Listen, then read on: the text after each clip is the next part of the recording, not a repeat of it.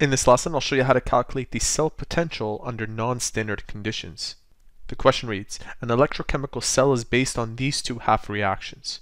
Calculate the cell potential. Unlike in previous videos, this time we are looking for Ecell as opposed to the standard cell potential. So we're looking for this part, and we can use the Nernst equation to do that. But there's a lot more that we have to do before we can actually start using this formula. The first thing that I want to do is make note of everything that they've given us. They've given us the concentration of copper 2 plus, the concentration of Mn4 minus, that's manganate, and finally the concentration of H plus. What we want to do is combine these two half reactions together to get a complete reaction representing this electrochemical cell. And the way we do that is by first making sure that the electrons, those found here and those found here in the reduction reaction, are the same. Right now it's at 2 and 3. We can make them the same by multiplying this whole thing by 3 and multiplying this whole thing by 2. Let's go ahead and do that. If I multiply each of these components by 3, they all get a coefficient of 3, except for this one that gets a coefficient of 6. If I multiply all of these components by 2, we get a coefficient here of 2, 8, 6, 2, and 4. I'll be combining these two half reactions in a moment, but before I do that, I also want to take a look at this chart, which tells me the standard electrode potentials for each of these. So let's go ahead and find Cu, Cu2+, yielding the 2 electrons, and I think that's located right here, 0.34 volts. So this has a standard electrode potential of 0.34 volts, and this one we also need to locate that, MnO4. That's found right here, and its E value is 1.68. 1.68. Now keep in mind that by multiplying the top and the bottom equations by a new factor such as 3 and 2, that doesn't change this value that's in orange. Now we can combine. Notice that we have 6 electrons here, and I'll use green, and 6 here. They will be canceling out, so I'll just put an X through them. Combining all the reactants, we have Cu, and that's in its solid state, plus MnO4 minus, plus, and you also want to make sure that the coefficients are correct. So this is 3, 2, plus 8 hydrogens. And this yields, the products are Cu2 plus with a coefficient of 3 plus 2 MnO2 plus 4 water molecules.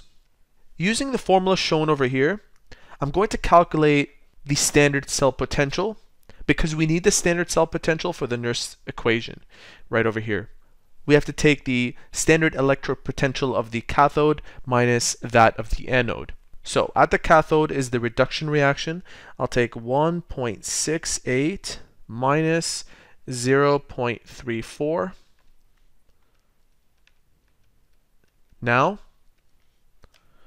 1.68 minus 0.34 gives us a standard cell potential of 1.34. Now I'm going to substitute this value into the Nernst equation, where I have 1.34 is equal to what I'm looking for, Ecell, plus 0.0592 divided by N, which represents the amount of electrons that were canceled out. So 6 were canceled out in these reactions. I'll have to place 6 as my N value.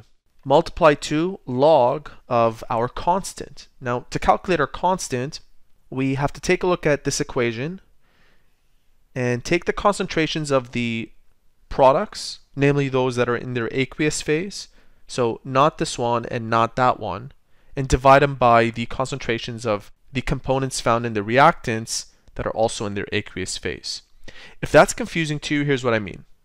So K is equal to copper, its concentration, 2 plus, raised to the power of 3 because of its coefficient, divided by the concentration of this ion, So MnO4 minus raised to the power of 2, multiply to the concentration of H plus raised to the power of 8. I'm going to substitute the concentrations they gave us at the beginning. So 0.010, 0.010, raise that to the power of 3, over MnO4's new concentration, which is 2.0 raised to the power of 2, multiply to the concentration of H plus, which is 1.0 raised to the power of 8. Given that the base is 1, anything that you raise it to will still be 1. That's the good thing about that. I'll use my calculator really quickly. 0.010, raise that to the power of 3, divided by this number times that number, which we know is 1. So 2.0 raised to the power of 2 times 1 will give you this. And we want this to two significant figures. We'll write down 2.5 times 10 to the power of negative 7. I'll substitute this value right into here. And we'll solve for Ecell. This isn't so bad. So I'll take log of the number that's on my screen, multiply that to this number, 0.0592 divided by 6, and then move that over to the left side. So 1.34 minus whatever it was, and we get 1.405. We need this to three significant figures, so two numbers after the decimal place. 1.41 is the answer. 1.41 volts is the calculation for Ecell. As you can see, the answer has the correct units volts. The value of Ecell is larger than that of the standard cell potential.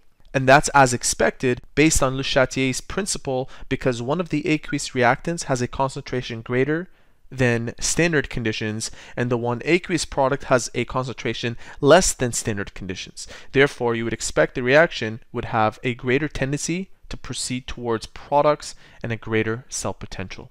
That being said, if you'd like to see the solution to question number 2, leave us a comment below letting us know that you want the answer, and we'll gladly make you a video. Hope to hear from you soon.